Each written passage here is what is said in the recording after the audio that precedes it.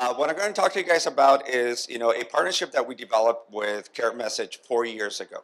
So we've been using CareMessage for years now, and we've always looked for different ways to innovate the way we're doing our healthcare and providing services to our patients. Um, how many of you guys redid your mission, vision statement, precursor to the Affordable Care Act, and we're looking to see the new patients you were going to see, all these new things that were going to come down the way because of the Affordable Care Act? Okay, one or two. We ended up doing this, very consciously. We wanted to see the new types of patients that we were going to be engaging in the future. So what we did, going from one health center to 8 health centers within a matter of 7 years, we said, how are we going to be able to include all these individuals into our health center? We decided to change our mission, and our mission now is a single sentence: is to provide excellent, comprehensive, and innovative healthcare services, accessible to the residents of San Gabriel Valley. As you may know, Los Angeles County is a huge metropolis overall. So providing services in San Gabriel Valley, we're talking about over 2.5 million individuals. Okay, so growing from one health center to 8 health centers, allowed us to go from 6,000 unduplicated patients before the expansion, and now servicing 16,000 patients, unduplicated patients, over the last 7 years. The other thing that we wanted to be able to do is to be more comprehensive as part of our, new mission. So we started to include, dental expansion. We went through a retail pharmacy that we now own. We did telemedicine. We have optometry. We have podiatry.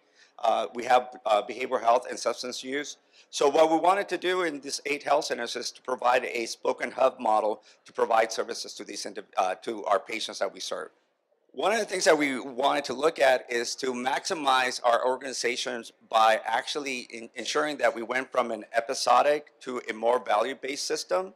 And one of the keys that we wanted to, the way to do it was to really get our patients involved in their health care.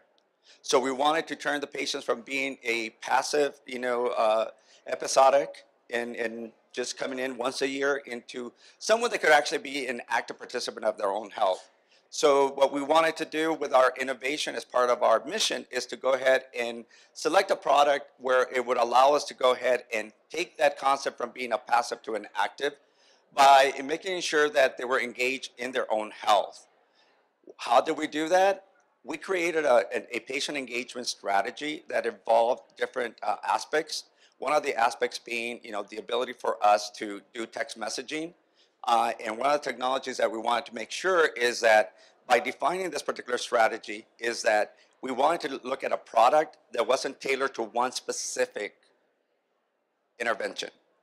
And what I mean by that is that with CareMessage, we were able to go ahead and do different things for for the patients that allowed us to have one single text messaging system that would allow us to achieve our goal. So one of the things that we wanted to ensure is that, we were using the right technologies for the services that we were expanding. So if we wanted to do pharmacy, outreach, we wanted to have one system that we were able to do that. If we wanted to do appointment reminders, only one system. And that's what the key that we were looking for in our innovations, in our strategy. So how did we end up using CareMessage and the uses? Well, we use CareMessage for health insurance appointment reminders. And what that means is every year there is a renewal that has to happen with the Affordable Care Act. So it allows us to go ahead and start the process early on to remind all our patients to go ahead and start the enrollment process. We also use it as a means of they enrolled, have they made their payment for their enrollment? If not, we send them a message. We also send them a message of anything that they need to be able to do for their coverage as well. We do it for patient outreach, and I'm going to be talking a bit more about this. But in California, we have managed care. So what we need to be able to do is we get assigned lives every month. So we have to outreach to all these new members that don't know who we are and let them know about what we provide and how to go about accessing, our care system. We also send them a booklet that allows them to go ahead and see what they need to do in events of an emergency, or if they need to get a hold of us after hours, as well as the benefits that they can get. Health education, and this is what I'm going to concentrate on. We did a study with UC Berkeley about patient engagement related to text messaging in the Latino population, in order for us to see whether we can reduce, their hemoglobin, and whether they were able to accept a community support system through CareMessage. So the research that we did is the diabetes text messaging education program, and we did a total of 50, and it took 12 weeks. They got different messages every week. They could also talk to our educator and talk to us about any issues that they may have. But it really was a self-supporting group to be able to support themselves in achieving their particular goals. Again, the hypothesis was, when we did this study, is that our population doesn't have phones. Our population does not respond well to these type of messages, right?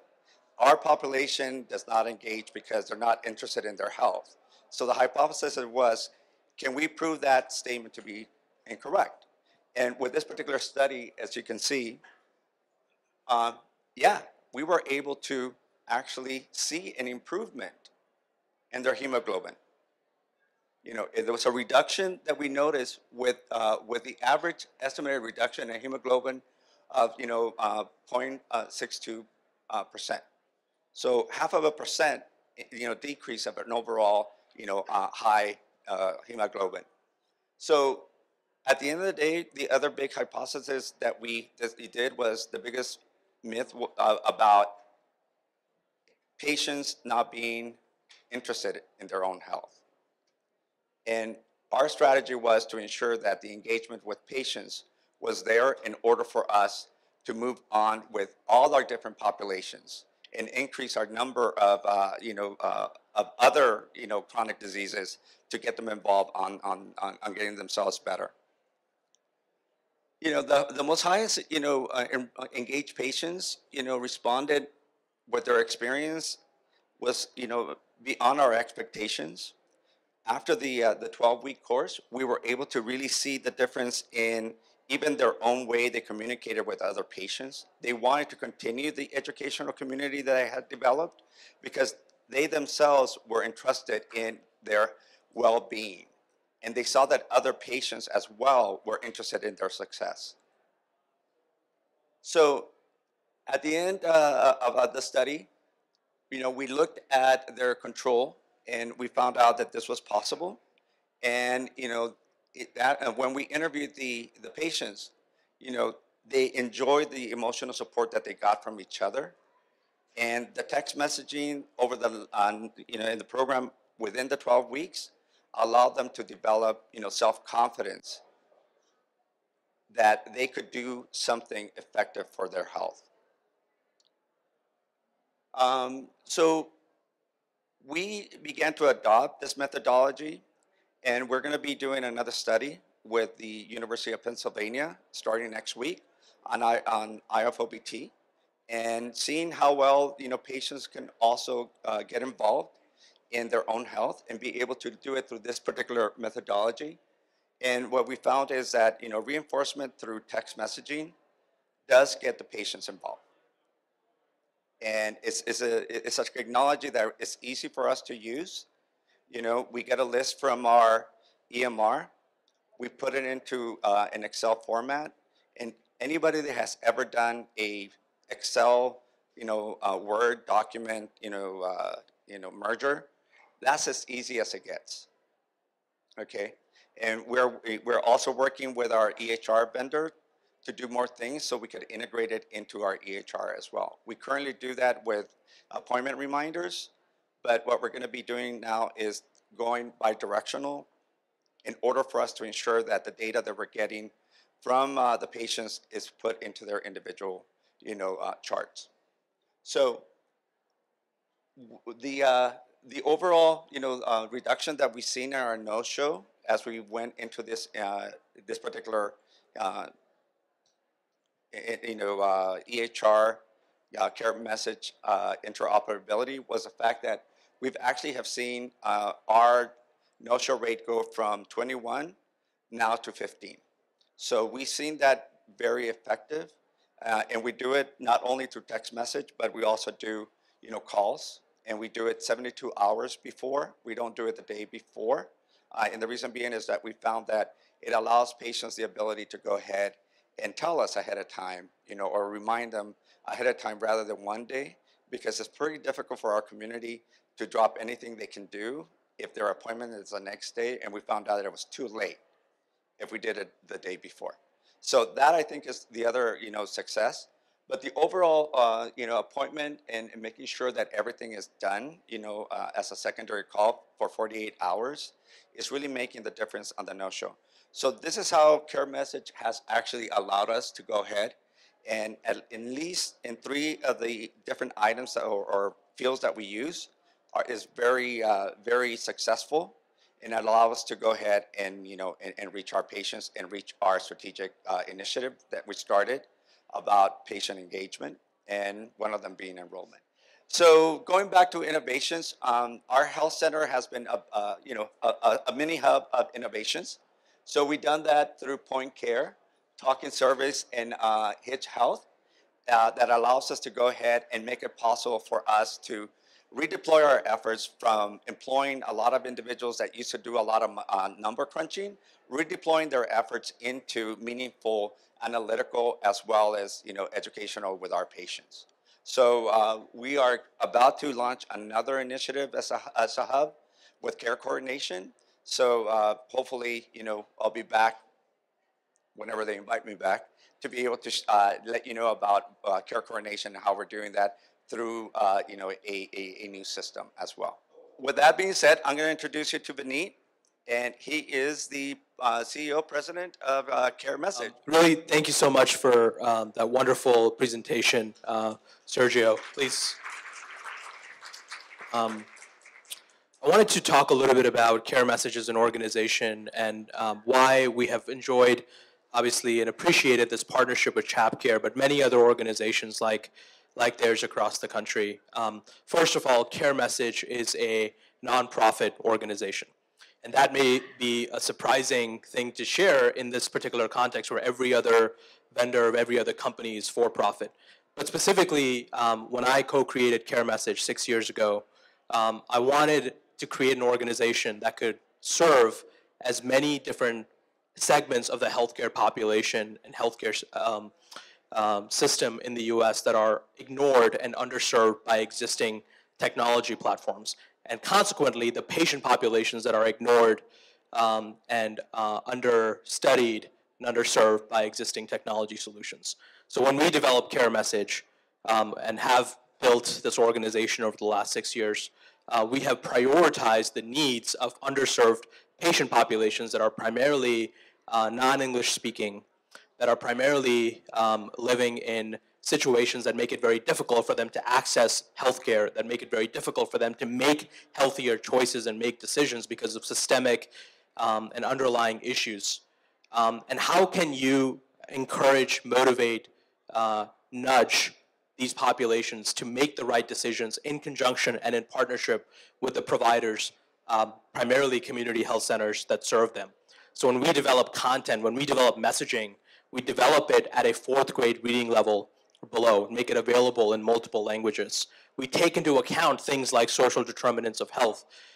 When we're recommending recipes for diabetes, we're asking patients, do you have access to a kitchen at home where you can cook your meals? And if they answer a particular way, if they answer no, then we recommend diabetic-friendly recipes that are delivered in 160 characters that somebody can make without needing to have access to a kitchen with ingredients that cost less than $4.